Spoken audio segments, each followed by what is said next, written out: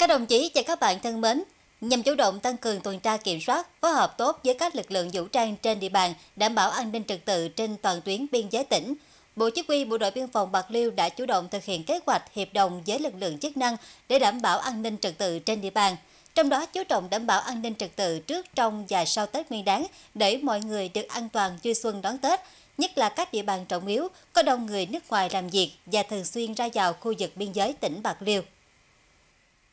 Tuyến biên giới bờ biển tỉnh Bạc Liêu kéo dài trên 56 km với 10 xã, phường, thị trấn ven biển. Đó cũng là địa bàn biên phòng mà Bộ Chỉ huy Bộ đội Biên phòng tỉnh Bạc Liêu quản lý và thường xuyên tuần tra kiểm soát để đảm bảo an ninh trật tự. Những năm qua, nhiều công trình trọng điểm của tỉnh Bạc Liêu phát triển mạnh ra hướng biển, như các công trình điện gió, điện khí, thu hút các chuyên gia người nước ngoài đến và làm việc trên địa bàn biên phòng. Hoạt động du lịch ven biển cũng phát triển không ngừng, đã và đang thu hút du khách về tham quan du lịch. Tết Nguyên đán thường có thời gian nghỉ nhiều ngày, không chỉ có người Bạc Liêu đi làm ăn xa xứ trở về quê dịp này, mà hoạt động du lịch du xuân của bà con trong và ngoài tỉnh cũng trở nên sôi động. Mỗi năm, du khách không những về dâng hương ở Quốc An Phật Đài trên địa bàn phường Nhà Mát, thành phố Bạc Liêu, mà còn đến tham quan chùa Sim Cán, công trình điện gió xã Vĩnh Trạch Đông, hay du lịch trải nghiệm công trình điện gió trên địa bàn huyện Hòa Bình. Các điểm đến phục vụ du khách đều nằm trên địa bàn biên phòng mà Bộ Chỉ huy Bộ đội Biên phòng tỉnh quản lý. Nhằm đảm bảo an ninh trật tự trước, trong và sau Tết Nguyên đán, hàng năm Bộ Chỉ huy Bộ đội Biên phòng Bạc Liêu đều hiệp đồng với các lực lượng liên quan như công an, quân sự để tăng cường công tác tuần tra kiểm soát, đảm bảo an ninh trật tự. Phối hợp với chính quyền địa phương tăng cường công tác tuyên truyền, phổ biến pháp luật để mọi người nắm, hiểu và tuân thủ các quy định của pháp luật khi ra vào khu vực biên giới.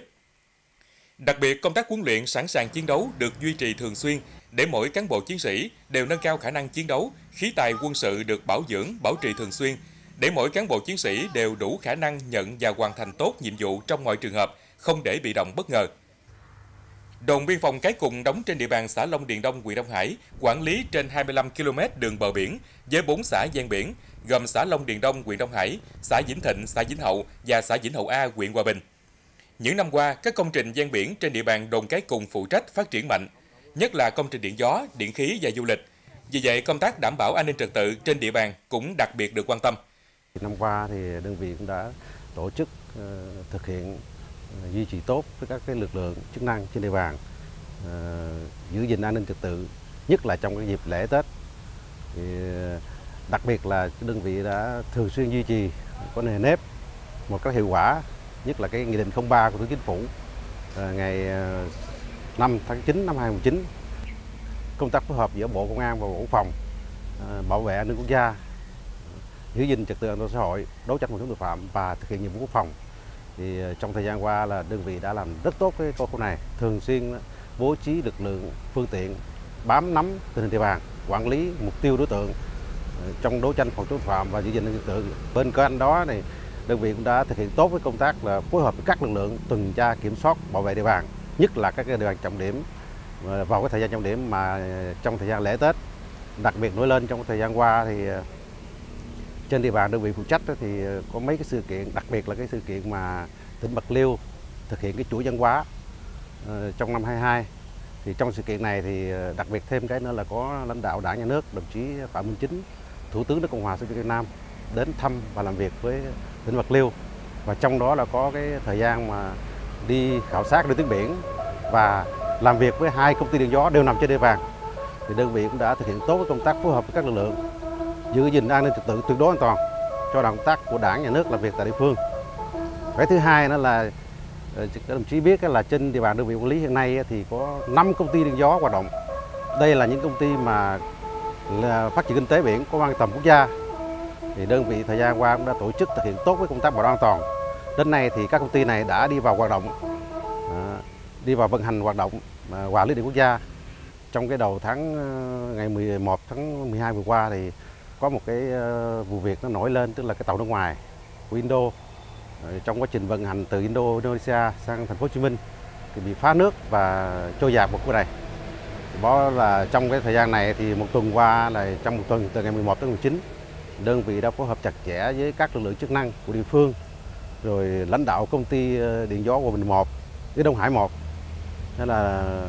đã tổ chức tới 23 lượt tàu thuyền níu kéo phương tiện ra thành công, đồng thời là cứu hộ an toàn số thuyền viên này. Và hiện nay thì đã bàn giao Bộ Chỉ huy tiếp tục thực hiện các cái biện pháp hồ sơ khác Thời gian qua thì trên địa bàn phụ trách, đơn vị phụ trách thì cũng cơ bản là mọi tình hình về dân tộc, tôn giáo, an ninh nông thôn cơ bản là ổn định. Rồi trước, trong và sau Tết Nguyên đán thì đơn vị đã xây dựng kế hoạch, báo cáo thủ trưởng bộ chỉ huy phê duyệt và tổ chức thực hiện. Thì trong các kê các trực thì vẫn là phối hợp với các lực lượng của chức năng trên địa bàn, duy trì là 70% quân số, thực hiện cái kế hoạch tăng cường bảo đảm an ninh trật tự cho bà con nhân dân đón Tết.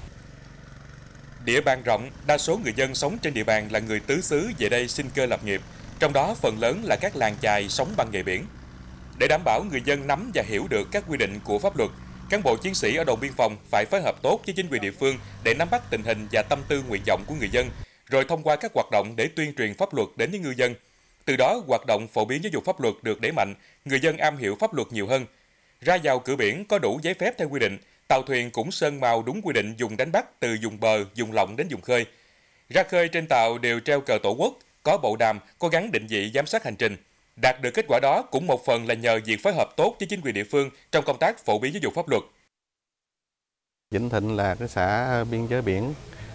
do đó trong thời gian vừa qua thì giữa Ủy ban nhân xã và Ban chỉ huy đồn biên phòng cũng đã chủ động xây dựng kế hoạch phối hợp tuần tra bảo đảm an ninh biên giới trên cái tuyến biển, đặc biệt là của Ủy ban nhân xã Vĩnh Thịnh. Thì qua quá trình công tác phối hợp vừa qua thì giữa Ban chỉ huy đồn và Ủy ban xã cũng đã thường xuyên tuần tra, rồi tuyên truyền vận động người dân để chấp hành pháp luật của nhà nước cũng như là đảm bảo giữ gìn cái an ninh biên giới biển. Thì qua đó thì cũng đã góp phần đã làm dừng, làm giảm các cái tệ nạn xã hội ở trên địa bàn xã trong cái thời gian vừa qua. Thời gian tới thì Ủy ban xã sẽ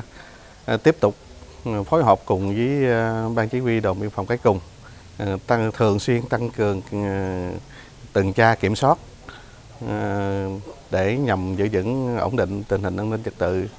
từ nay đến Tết Nguyên đán, đảm bảo cho bà con vui xuân trong Tết. Qua đó thì Ủy ban xã cũng kiến nghị đến các ngành chức năng, đặc biệt là các cơ quan chuyên môn, cơ quan huyện cũng như là Bộ Chỉ huy biên phòng tiếp tục hỗ trợ về chuyên môn, về nghiệp vụ cũng là các bộ phận chuyên môn để hỗ trợ cho Ủy ban nhân xã cũng như là đồn biên phòng Cái Cùng sẽ nhằm đảm bảo giữ gìn an ninh trật tự trong thời gian Tết sắp Tết. Để chủ động và sẵn sàng thực hiện các nhiệm vụ đảm bảo an ninh trật tự trên địa bàn trước, trong và sau Tết Nguyên đán năm nay, cán bộ chiến sĩ đồn biên phòng Cái Cùng luôn thực hiện sẵn sàng chiến đấu. Ngoài duy trì hoạt động huấn luyện thì phương tiện, khí tài quân sự được bảo dưỡng, bảo trì thường xuyên nhằm chuẩn bị tốt nhất cho công tác sẵn sàng chiến đấu, phối hợp tốt với các đơn vị hiệp đồng để bảo vệ địa bàn. Thực hiện cái kế hoạch của Đảng ủy, Bộ Chỉ huy Bộ đội Biên phòng tỉnh về cái nhiệm vụ sẵn sàng chiến đấu bảo vệ các ngày lễ Tết diễn ra trong năm, thì căn cứ vào cái tình hình thực tế của đơn vị ngay từ đầu năm thì Đảng ủy đã xây dựng và ban hành cái nghị quyết lãnh đạo thực hiện tốt các cái mặt công tác biên phòng, cũng như cụ thể hóa các cái nội dung của nghị quyết. Đảng ủy thành cái kế hoạch thực hiện tốt một số cái nhiệm vụ như một là cái công tác tuần tra kiểm soát người, phương tiện ra vào cửa biển, công tác kiểm soát hành chính, công tác nghiệp vụ, công tác vận động quần chúng. Cấp ủy, Ban chỉ huy đã tổ chức quán triệt và thực hiện nghiêm cái nhiệm vụ sẵn sàng chiến đấu của cấp trên, trọng tâm là cái kế hoạch số 1092 của Bộ Chỉ huy Bộ đội Biên phòng tỉnh, giáo dục cho cán bộ chiến sĩ nhận thức ý nghĩa, tầm quan trọng của công tác sẵn sàng chiến đấu bảo vệ các ngày lễ Tết, nắm được các cái âm mưu thủ đoạn của các cái thế lực thù địch, phản động. Trên cơ sở đó là kịp thời phát hiện, đấu tranh, ngăn chặn các cái hoạt động của các cái thế lực thù địch và phản động, vô hiệu hóa các cái hoạt động, nhất là cái tội phạm buôn lậu, gian lận thương mại, tội phạm mua bán người, vận chuyển, tàng trữ trái phép các chất ma túy, đồng thời phối hợp với các cái lực lượng có liên quan làm tốt công tác tham mưu cho chính quyền địa phương xử lý tốt các cái vụ việc xảy ra, đảm bảo nhanh, gọn và đúng theo cái pháp luật, góp phần giữ vững an ninh chính trị, trật tự an toàn xã hội trên địa bàn biên phòng do đơn vị quản lý, đồng thời chỉ đạo các cái đội công tác, đội vận động quần chúng phối hợp với các cái ban ngành của địa phương tổ chức tuyên truyền vận động nhân dân chấp hành nghiêm đường lối, chủ trương, chính sách của Đảng, pháp luật của nhà nước, giáo dục cán bộ chiến sĩ xác định tốt cái chức trách, vai trò, nhiệm vụ của mình trong quá trình thực hiện nhiệm vụ với cái tinh thần là chỉ đạo quyết liệt, thực hiện nhiệm vụ là trách nhiệm của mỗi cán bộ chiến sĩ. Thì trong năm qua thì Đảng ủy đã lãnh đạo đơn vị thực hiện tốt cái nhiệm vụ sẵn sàng chiến đấu, được địa phương tin tưởng và cấp trên đánh giá cao trong quá trình thực hiện nhiệm vụ sẵn sàng chiến đấu và bảo vệ các ngày lễ Tết trong năm. Hiệp đồng tăng cường tuần tra kiểm soát trên tuyến biên giới, chia sẻ thông tin tình hình địa bàn. Các lực lượng công an, quân sự, biên phòng có sự phối hợp nhịp nhàng để luôn giữ vững an ninh trật tự. Nhất là thời gian qua, tình hình tệ nạn xã hội có chiều hướng gia tăng, hoạt động đưa người vượt biên trái phép cũng có diễn ra trên địa bàn, nên công tác phối hợp để giữ vững an ninh trật tự địa bàn luôn được các đơn vị hiệp đồng thực hiện chặt chẽ. Thực hiện cái nghị định 03 của Chính phủ về công tác phối hợp giữa lực lượng công an với lực lượng biên phòng trong công tác đảm bảo trật tự an toàn giao thông trên khu vực các xã ven biển. Thì trong thời gian qua thì chúng tôi thực hiện rất tốt với công tác phối hợp. Cụ thể là trao đổi, nắm bắt các thông tin về tình hình an ninh trật tự, đặc biệt là các đối tượng tệ nạn, các đối tượng hình sự, các tụ điểm tệ nạn xã hội để cùng nhau phối hợp để triệt xóa, xử lý nghiêm các đối tượng để giữ vững bình an ninh trật tự trên địa bàn các xã ven biển. Thứ hai là chúng tôi phối hợp tốt với trong công tác là tuần tra vũ trang. Chúng tôi xác định đấy là công tác tuần tra vũ trang là một trong những công tác là góp phần rất lớn trong công tác giữ gìn an ninh trật tự, phòng ngừa các hành vi vi phạm pháp luật như là trộm cắp tài sản nè, nhậu phia gây rối an ninh trật tự nè, rồi ma túy. Qua công tác tuần tra vũ trang thì chúng tôi cũng xử lý rất là nhiều vụ liên quan tới ma túy nè, rồi giải tán rất là nhiều vụ điểm nhậu phia gây rối an ninh trật tự. Và nhiệm vụ tiếp theo là chúng tôi làm tốt công tác tuyên truyền, phổ biến về pháp luật cho người dân,